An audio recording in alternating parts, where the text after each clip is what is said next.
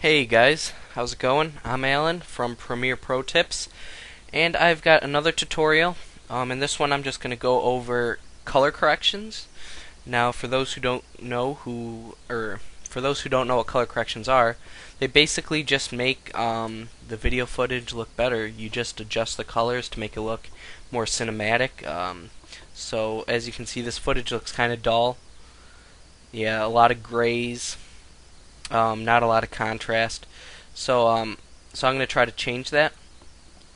So in order to apply color corrections, you're going to be in the effects panel, and then you'll be under video effects, and then color corrections. Now, as you can see, there are a lot of color corrections. I have some extra effects, but there is still a whole lot of color corrections. A lot of them do the same thing, to be honest. But I'll just go through some of the ones that I use the most frequently. Probably my favorite color correction is RGB Curves.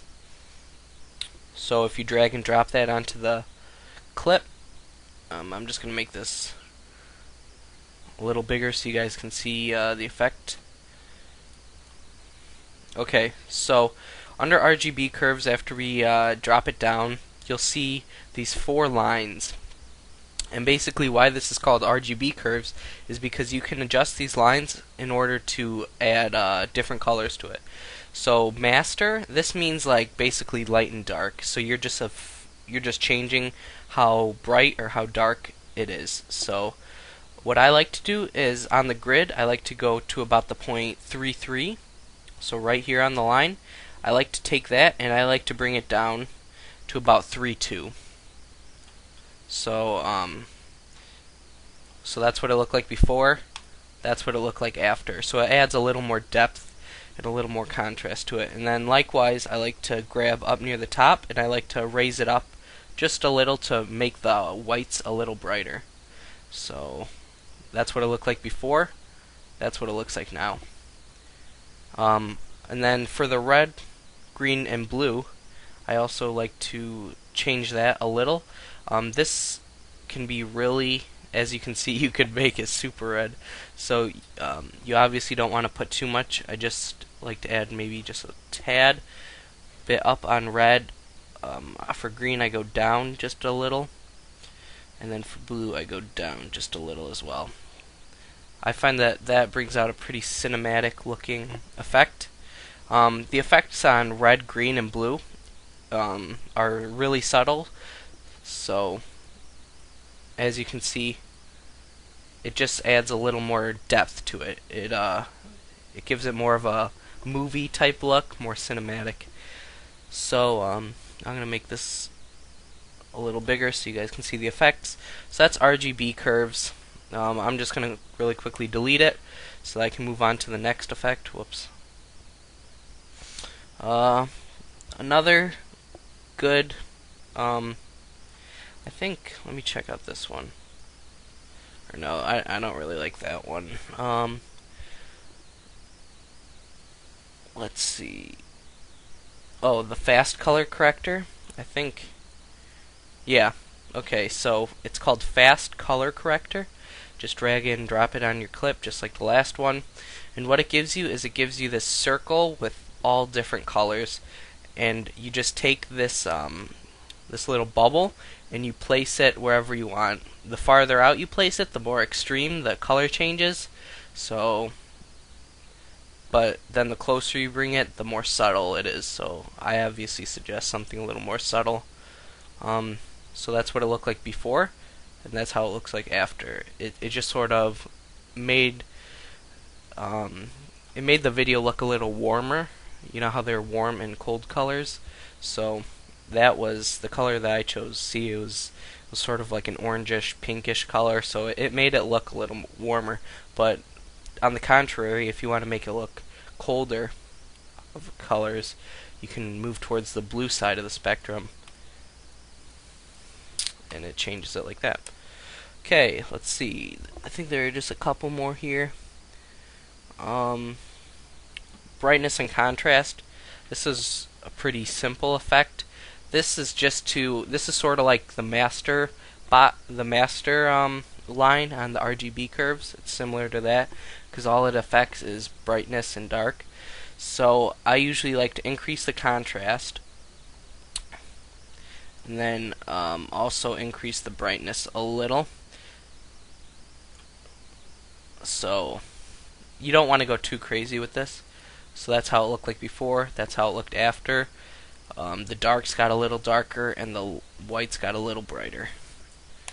And then there's also one more that let me just, is it CC Toner maybe? No, it's not CC Toner. Let's see. Sorry about holding you guys up here. Is it this? No. I'm having trouble thinking of which one it was. I'm just gonna test out a couple here. No, not that one.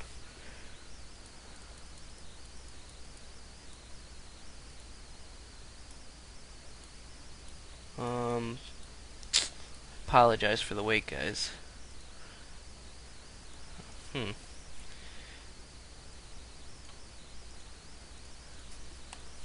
Or maybe that's right. It's not under color correction. It's under adjust, and it's ProCamp,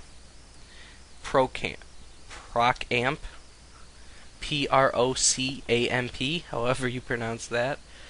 Yeah, right here you can adjust the saturation and also the contrast. So let's say you want it to look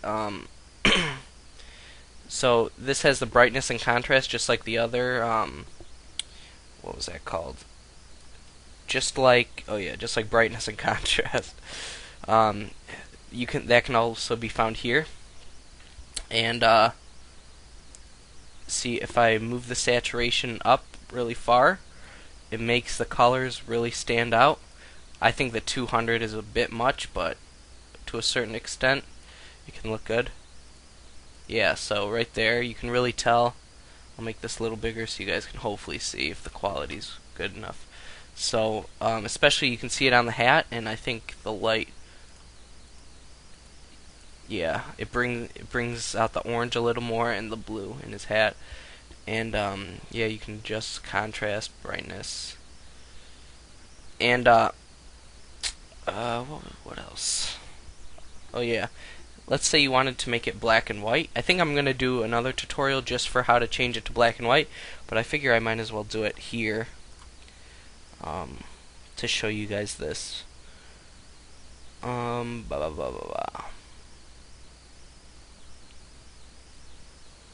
think tint.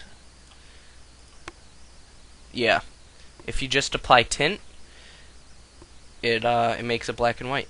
There are quite a few different color corrections that you can add to make it black and white, but this one's really simple. You can also just make it have a faded look by reducing the amount of tint that's added. So you can make it look dull. And also in tint you can have it, what that says is map black to. So if you want your dark colors to maybe be a red, and then have your light colors be like a bright blue. I don't know when you'd ever do something like that. That looks like those Obama posters actually. But yeah, there's a lot of playing around that you can do in color corrections, but I just sort of skimmed the surface with them. My favorite is definitely RGB Curves. There's a lot of customization that you can do in there, and it usually ends up looking really good movie quality stuff. So if you guys found this helpful, please like the video, maybe subscribe for more videos, favorite if you're feeling so kind. Yeah, I'm Alan from PremiereProTips. Thanks for watching, and if you have any questions, leave it in the comments or private message me. So thanks for watching. Peace.